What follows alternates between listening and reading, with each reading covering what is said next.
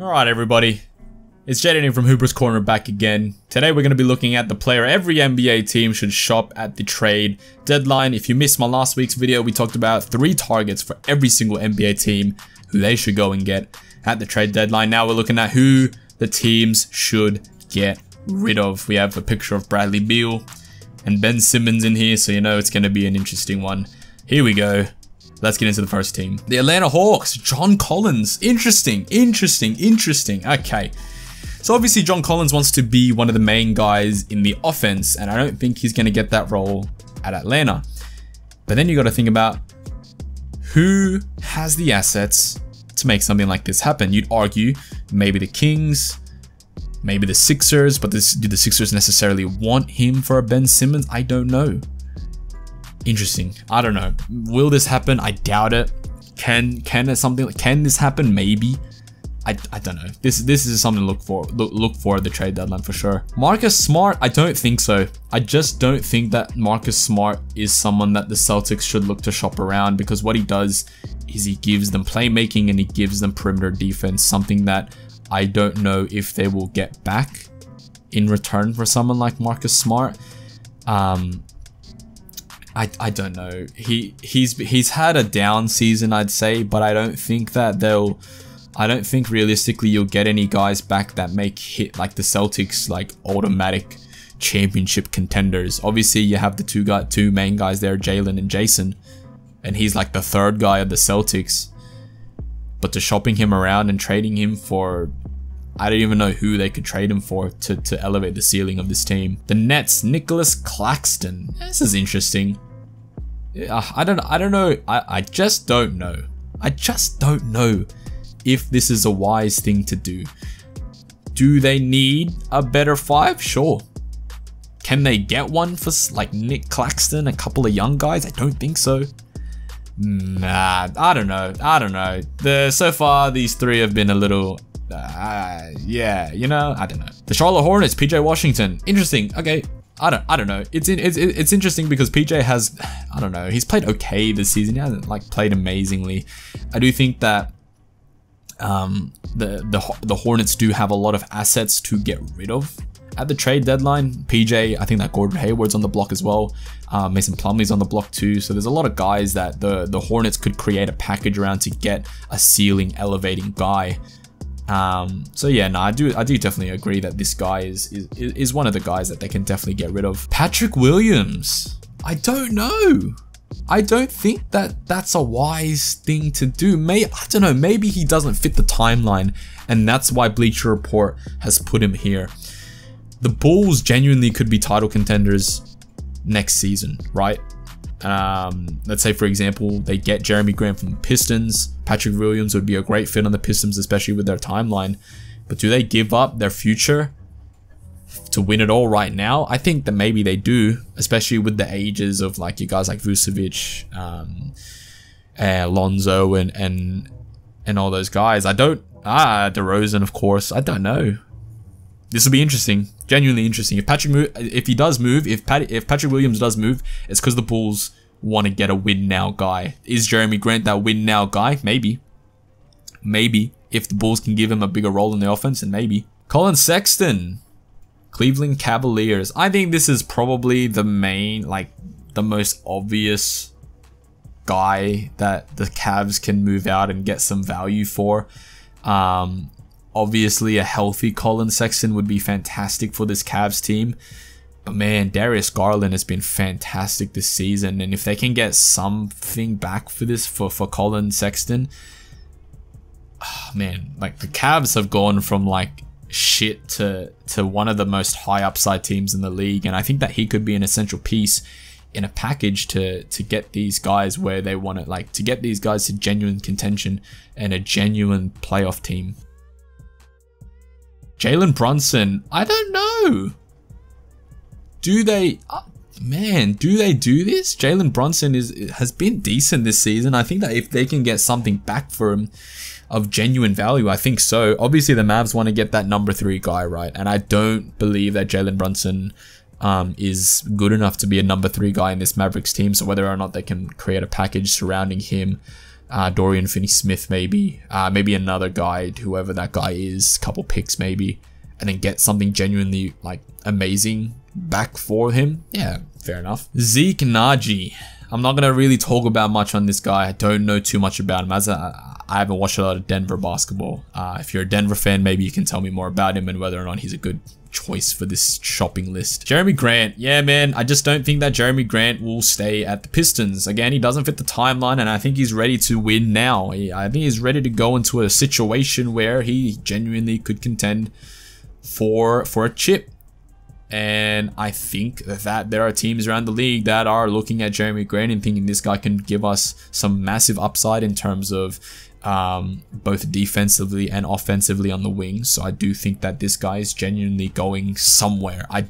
If he's still a Detroit Piston after the trade deadline, I'll be very surprised. James Wiseman for the Warriors. I don't think so. I don't think that they're gonna shop. Honestly, I don't think they're shopping any guys for this trade deadline. I don't think that he's one of them either. So I'm just gonna move on from this one. Christian Wood. Yeah, okay, I see it. I genuinely see it. Like, again, 26 years old, doesn't really fit the timeline of the Rockets. Obviously, the Rockets are in a big rebuild. And I do think that he can go to a team, like a win now team. Teams that I can think that for him to go to. Maybe the Raptors. You know, like he could be an interesting piece there. Essentially, it all comes down to which team has the best package of young guys and picks to give to the Rockets for Christian Wood. That's what it'll come down to. Domantas Sabonis. Yeah, well, there's like 3 guys that could be shopped around him. Miles Turner, Karis LeVert. And I don't think it's going to take a lot to get any of these guys from the Pacers. Look, man, Domantas Sabonis could go literally anywhere. I think I like the Kings fit for him most. He's been shopped around to the Wizards. I know the Wizards are inquiring about him. For some reason, the Lakers are inquiring about him, but they literally have nothing to give. But yeah, man, like literally one or two of the 3, Sabonis, Turner, LeVert won't be on the Pacers team post trade deadline. Marcus Morris Sr. for the Clippers. I think that the Clippers need to do something, man. They just need to do something because they are running with their bench unit right now. And then again, whether or not they have the assets to make something happen to where they're in like a winning situation right now is yet to be seen. And I don't think they do. I do think the Clippers will make the play-in and then maybe the playoffs from the play-ins, but I just don't think they'll do anything post that. The Lakers, THT. He's the only asset they have. Maybe Kendrick Nunn as well, but he's the only asset they have, and I don't think he necessarily raises the ceiling for any teams. I think that he could go to the Rockets, maybe if you do like a THT, Kendrick Nunn, a couple picks for Christian Wood. Maybe that's something that entices the Rockets, but I don't think that's the case. Kyle Anderson for the Grizzlies, sure. I don't know. I don't really have much to say about this one other than sure. KZ Okpala for the Heat. Does anyone really want him? Can you get anything for him that really does anything for the Heat? The Heat are in a win now situation. And anything they get back from him will maybe be like maybe a cap filler in a second. I don't know. Dante DiVincenzo for the Bucks. This is interesting, cause man, he was good, man. What did they do with him? I don't know, cause before the injury he was good. Like it was good. So yeah, I don't know. What are the Bucks gonna do? Probably need as I said in the other video, they need a 5. Or at least a 5 that they can put in rotation for Brook when he comes back. Is he a piece you can like couple a package around? Sure. Who's gonna want him? I don't know. The Timberwolves, Jaden McDaniels? Sure. Yeah, sure. I don't know. Is he a guy that that realistically other teams are really gonna like clamor for? I don't think so. I don't know. As I said, the T-Wolves are interesting because they genuinely could be something, if not this season, next. But yeah, I don't know. Jackson Hayes for the Pelicans? I don't know. This is interesting because, as I said, Pelicans don't really have a lot to be excited for. Do they have assets? Sure. Does this team get better when Zion comes back? Immensely. Do they need to do anything right now with the situation they're in? I don't think so. I think that if they, I don't know. I just don't think they're going to do anything. And even if they make the play-in, let's say, I don't think they will. I don't know. I just don't know. Obi Toppin for the Knicks? Yeah, sure. Sure. I mean, why not, right? I don't think that he's a ceiling raiser for them. I think that he's a decent rotation player. I do think that if the Knicks can get, maybe put him, Evan Fournier, maybe Kemba in a trade package, it'd be interesting to see what you can get for that. I don't know what the Knicks do, man. Kenrick Williams for the Thunder. I do think that, yeah, sure. Yeah, definitely. I think that the Warriors are a great place for him to go, and he genuinely raises the Warriors ceiling. Maybe I'm just really high on him, but yeah, I think that this is a decent pick for the Thunder. Mo Bamba for the Magic. Yeah, sure. I think that there's a lot of guys that they can shop around. Mo Bamba, Gary Harris, Terrence Ross. I think that Gary Harris and Terrence Ross are going to contending teams. But I think that Mo Bamba would be an interesting pick for maybe someone like the... Oh, who are we thinking for Mo? There've been talks around the Pistons. I don't know. Yeah, sure, but I don't know. Maybe the... Man, who really needs someone like Mo? Maybe the Raptors, maybe? Oh, I don't think it'll take a lot to get him either. I don't know. Whoever needs a 5, and if they're willing to sort of let him grow. Ben Simmons, this was the most obvious thing, and I don't think it's gonna happen. I genuinely don't think that Daryl Morey. I think maybe he's waiting out for James Harden. Do something in the offseason. Maybe do like a sign and trade type of thing. Ben Simmons on the Nets would be super interesting, because think about it. You have him at the 1. Kyrie at the 2, KD will still be there, maybe, probably, hopefully, and you have a really decent team there, and all you had to give up was James Harden. I think that'd be interesting. Jalen Smith, really? Yeah, sure. Yeah, they have DeAndre Ayton. I don't know. Maybe I'm too high on Jalen Smith. Maybe I am. I don't know. Sure. What can you get back for him? It'll be wait and see. If you can get back genuinely like someone that you can slot into the rotation. I don't think you're going to get a starter from, obviously, but if you can get someone that can slot into the rotation and then sort of go from there, yeah, sure, why not? CJ, really? CJ. Wow. Yeah, maybe, but I just don't think that the Blazers are going to get anyone back for, like, I don't think you have a CJ, a trade surrounding CJ for someone like a Ben Simmons. Like, I don't think that CJ is rated highly enough for that sort of all-star caliber, like not also like superstar caliber player. I think that you can get a star for CJ, but I think that the Blazers want a superstar for CJ, and I don't think the pair up with Dame, and I don't think that's going to happen. Harrison Barnes for the Kings, yeah, sure. There's a lot of guys you can say for the Kings as well. Harrison Barnes, Buddy Hield, Marvin Bagley III. Like, there's a lot of guys that they can trade, and there's some genuinely good pieces that they can get back for a trade. Like, I think that, as I said before, Domantas Sabonis would be a great fit for the Kings. I know that the Kings went after Ben Simmons and they turned that down. So, like, I mean, look, the Kings have great players that they can put in a package. We're just gonna sort of wait and see. I do think that they need to do something. Like, they genuinely, like, they just need to do anything to shake up this roster, because right now it's not working. I think with guys like De'Aaron Fox, he's genuinely a guy that I see in the future, like, as one of the top 5 point guards in the league. And if they can sort of shift their roster around his timeline, sure. Or do the Kings just go, fuck it, let's get some picks and tank for the rest of the season? I don't know. Wait to be seen. Derek White for the Spurs? Yeah, sure. I don't know what the Spurs want to do. They can do whatever they want. And they'll probably still not want to rebuild. Chris Boucher for the Raptors? Yeah, definitely. Yeah. You know what? Why not? I think, you know what? It's like the Raptors aren't rebuilding, but they're not, like, I don't think they're in win now mode either. So I think they're just like building out this roster to sort of gel their guys together and then go from there. I don't know. Yeah, sure, whatever. Joe Ingles for the Jazz? Yeah, definitely. I don't think, as I said, I don't necessarily think the Jazz have a lot of assets that they can move around and genuinely give them something like a win now situation, right? Realistically, the Jazz need a wing that can defend and shoot. Who that guy is, I don't know. Joe Ingles is not that guy that can defend and he can shoot, but I don't know if he can defend. He's also I believe he's on an expiring deal as well, so they'll either have to let him go for nothing or just pay him in the offseason. I don't think they're going to pay him, especially at the age that he's at. So yeah, fuck it, why not? And last but not least, the Washington Wizards, Bradley Beal. Okay, let's talk about this. Yeah, so Bradley Beal, he's up for a Supermax extension in the offseason.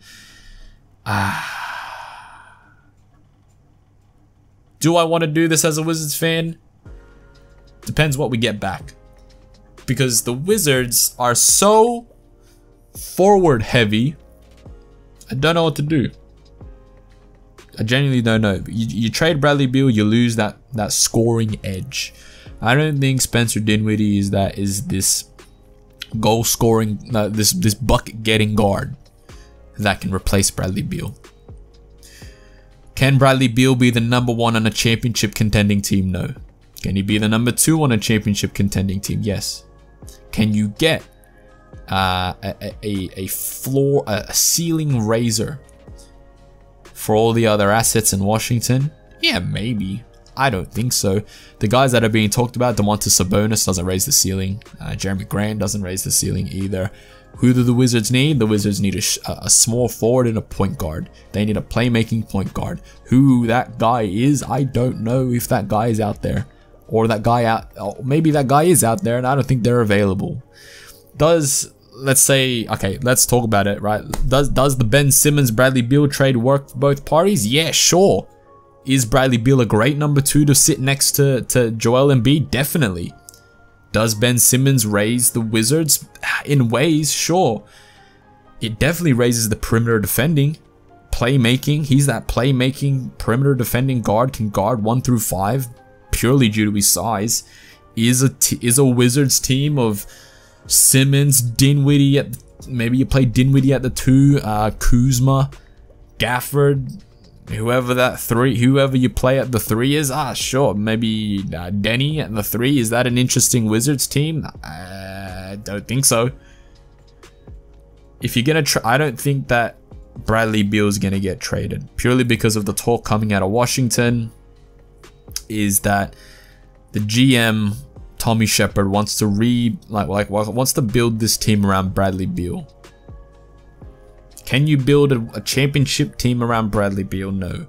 Is he gonna be worth the 5-year Supermax? I don't think so. I'm hinging on I don't think. I love Bradley Beal. 10 seasons at Washington. I love Bradley Beal. Genuinely. That's my guy. But he's not the #1 guy on a championship team.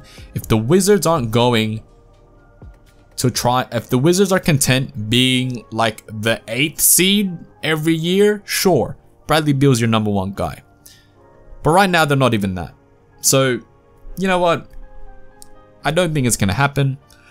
Can a deal get done? Sure. What do you get back in return? If it's Ben Simmons, who realistically right now looks like the only guy that you can get that is somewhat of I want to say superstar level, but on the same level as Bradley Beal. You look at Bradley Beal, Bradley Beal's an all-star.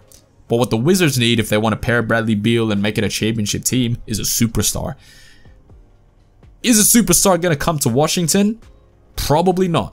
Let's be realistic, probably not. I don't know. You know what?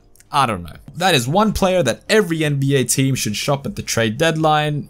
If you enjoyed the video, leave a like, comment down below. If I talked about your team, which I did because I talked about all 30 teams in the NBA, what do you think about the guy that Bleacher Report thinks that your team should shop? Is there another guy that you think your team should shop? And if there is, leave it in the comment section down below and let me know your thoughts and opinions. Click subscribe if you're new here to Hooper's Corner. We do videos just like this one every single week.